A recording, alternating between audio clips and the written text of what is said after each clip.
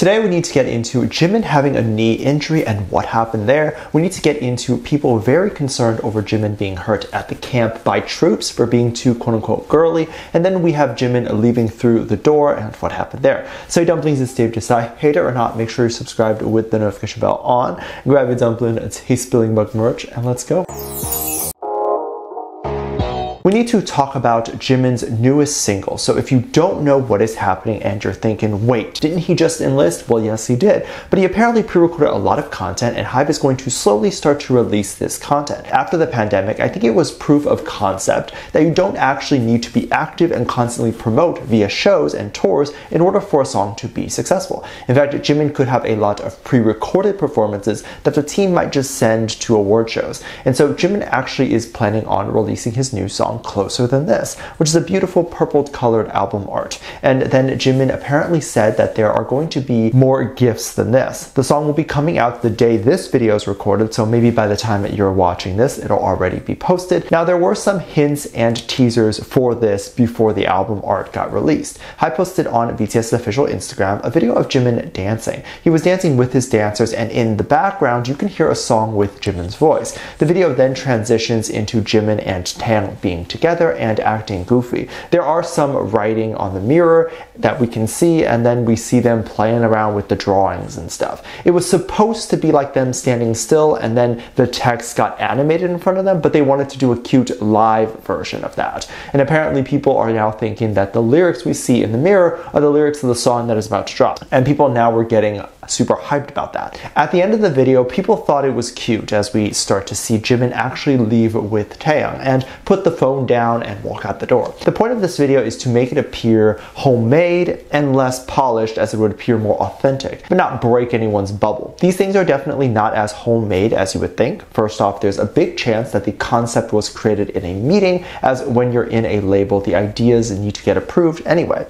And then Jimin probably had a team come up with how to execute and maybe even what to draw on the board. A lot of times with celebrities, they just show up and do the performance, meaning when they got in, there might have already been the stuff drawn on the mirror.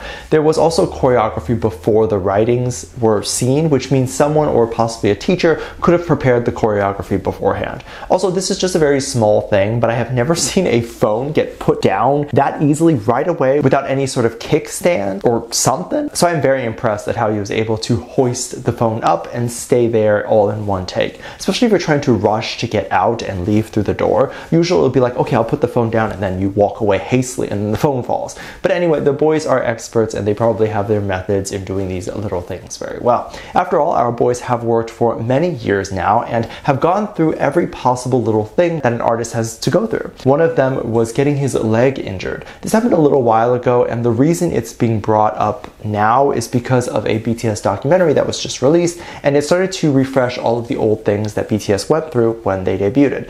This of course led to people talking about times in which BTS was going through hardships, and one of them understandably is injuries. So how did Jimin get this? Well, apparently during a live performance during Pied Piper, he got injured. There isn't exactly a clip of how this happened and if he tripped or whatever it was. We just see photos of Jimin's knee bleeding. This obviously is very disheartening to see because it looks very painful. He played it off really well, and he didn't let his pain show on his face or through his performance. And this is due to how professional Jimin actually is. He is someone that never shows his pain or any bad things during his performance. In fact, most of the time, if there is a malfunction, we aren't even aware unless you really know the routine or the stage blocking. For example, there was even another situation in which Jimin actually played into his professionalism so well. There was a performance in Wembley Stadium where he was performing Serendipity. The performance includes him on stage in a bubble, and he at one point is supposed to touch the bubble and pop it, and then emerges. The bubble is really just the set sucking up the bubble, and it's really beautiful illusion. However, during this performance, when he went to touch the bubble, it actually did not pop.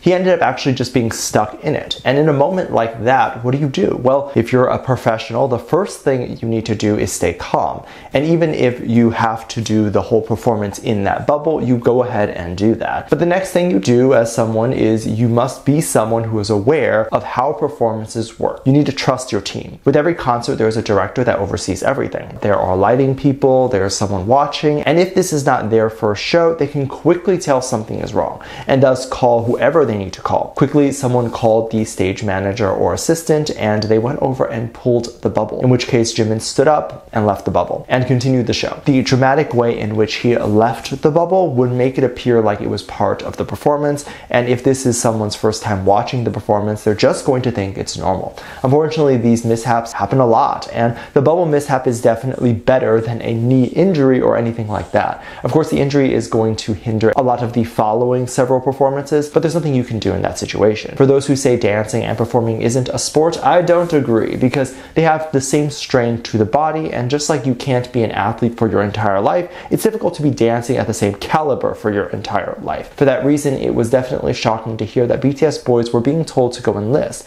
because one of the reasons why the normal age range for enlistment is 18 to 28 is because that's believed to be the best age in which the boys can handle the stress and the intense training that comes with it. So I imagine even just extending that parameter to 18 to 30 would be completely against the point. However, the boys are doing fantastic in the service anyway. When Jimin enlisted, there actually was a bit of a concern for his safety, and I can't tell if the people who are saying this were genuinely concerned or if it's a group of people trying to make him look bad, because I didn't even think this was an issue. People were scared that Jimin was too quote-unquote girly and Jimin would get mocked or bullied in the military by the other soldiers. I'm very confused how that would even happen, because worst case scenario, Jimin and Jungkook would just be alone together or eat together and they're in a buddy system. But even in a situation where there is this top dog soldier that decides to bully everyone and everyone who isn't manly, who would have the literal balls to bully Jimin? Jimin has every resource available to make that bully regret breathing. Jimin can take such severe legal action on anyone that tries to hurt him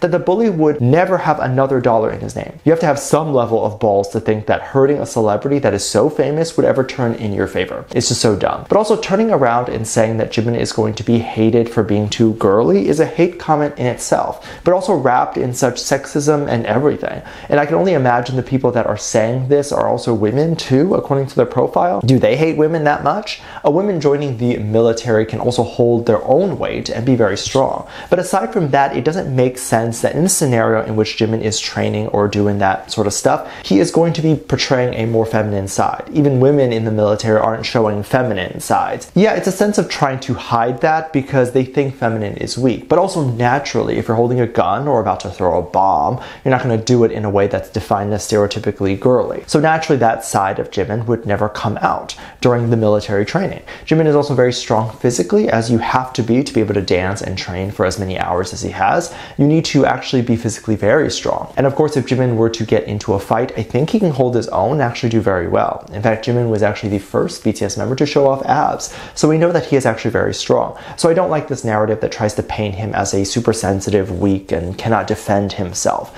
Even if he physically couldn't, this is still the real world, and money talks louder than anything else. So he can literally buy himself out of any situation. Not that he'll ever need to do that, because Koreans have some sort of honor that they like to keep, and they're not barbaric people. Let me know what you think. Make sure you check on Patreon for more videos. Link down below. Thanks for this lovely comment right here. Love you. Bye.